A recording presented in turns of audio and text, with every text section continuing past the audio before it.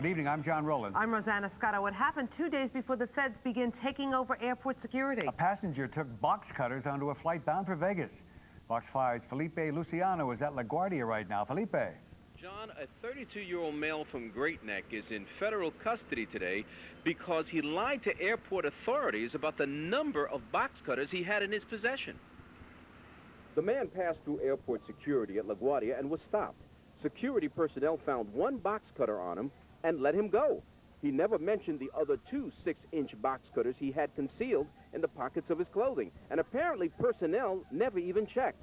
At his stopover in St. Louis, the man got off the plane, stayed in a secure area, and then was randomly selected to be searched before the American Airlines flight took off for its final destination of Las Vegas.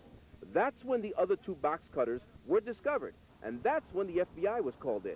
At LaGuardia, passengers, already enraged at delays, sounded off. It makes no sense that I can't get on my flight that I came an hour and a half early for, and I got bumped off the flight that I had 2 tickets for. They said they had 1 ticket for us, and someone with box cutters is getting on several flights, not only one.